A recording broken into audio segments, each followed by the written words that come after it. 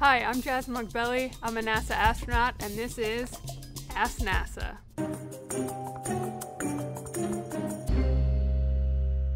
NASA will be opening its applications for more astronauts on March 2nd through 31st. So we've got a bunch of questions related to that.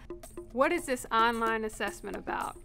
It's testing things like your aptitude and skills to make sure earlier in the process that you have what it takes to be a NASA astronaut.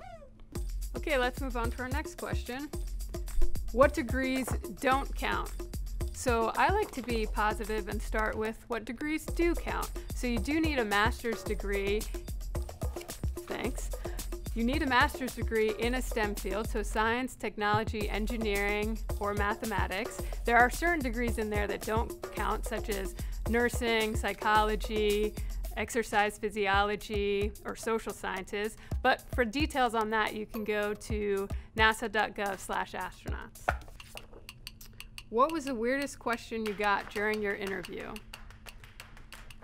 So when I went to see the ear doc during the interview, he asked me if I could do a Valsalva maneuver. You may be familiar with that from flying in commercial aircraft. Anyway, afterwards he told me I had a textbook Valsalva. Shoo-in. Next question. What are you most excited about for being a part of the Artemis Generation? Wow. I could go on about that one for a while. First off, we haven't stepped on another planetary body in my lifetime, so it'll be super exciting to see someone I know stepping on the surface of the moon, but also how that sets us up for future missions to go farther than we've ever gone in our solar system before, onto Mars.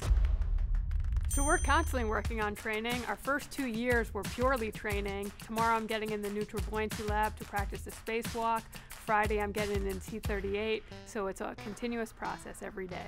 Okay, let's move on to our next question. Why do astronauts need to pass a physical? So, there are actually lots of physical aspects to our astronaut training, and I can tell you that from the last 2 years I've constantly been working out. But you need to be able to, one, do the spacewalks. You also need to be able to launch to space, fly in jets, so we need to make sure everyone's in their best physical condition.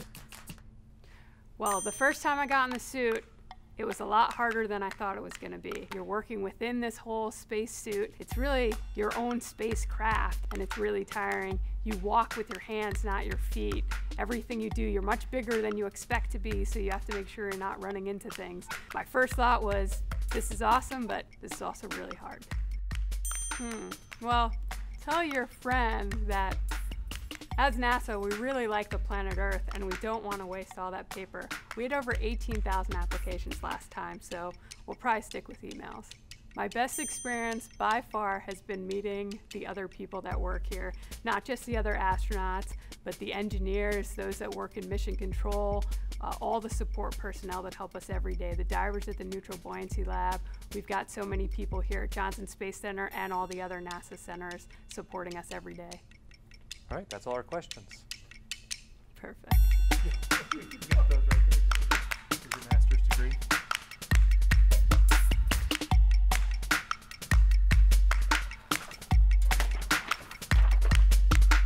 Do you have a question for NASA? Send your questions to our experts on Twitter using #AskNASA.